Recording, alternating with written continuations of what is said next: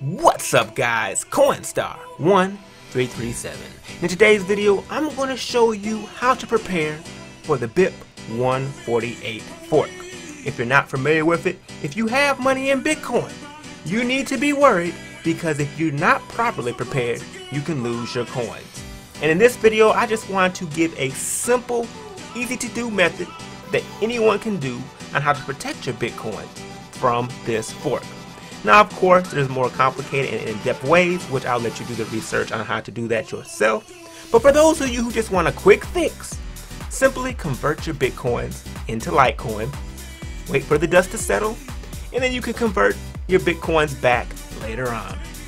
So in this video, I'm going to show you how to do that with no account needed, and you don't even need to worry about setting up an exchange or anything like that. So let's get started. All you need to do is go to your favorite browser and type in ShapeShift.io. Press enter and you'll get a page that looks like this. Then you want to click here and then select Litecoin. Make sure to select quick and then press continue.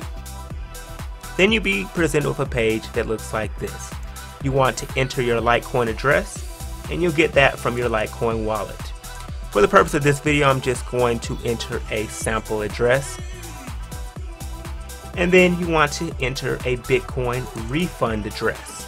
Now this is in case any complications were to arrive in their system, they would send the Bitcoins to this address that you enter here. Me personally, I haven't had any issues, so that's that. Now press agree to terms and then click start transaction. Wait for this page to load up. And then you will get this address. Now this is a Bitcoin address, which is also represented by this QR code. You want to send your Bitcoins here, and once the Bitcoins arrive, the system will automatically convert them into Litecoins, and then automatically send them to your Litecoin address, which is also displayed down here. You can track the status of your transaction by just bookmarking the URL up here. And you can check the status from any device.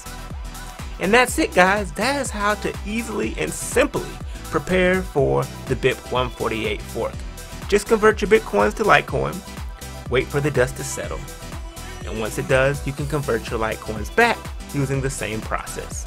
Alright guys, it's been CoinStar1337, and I'm out.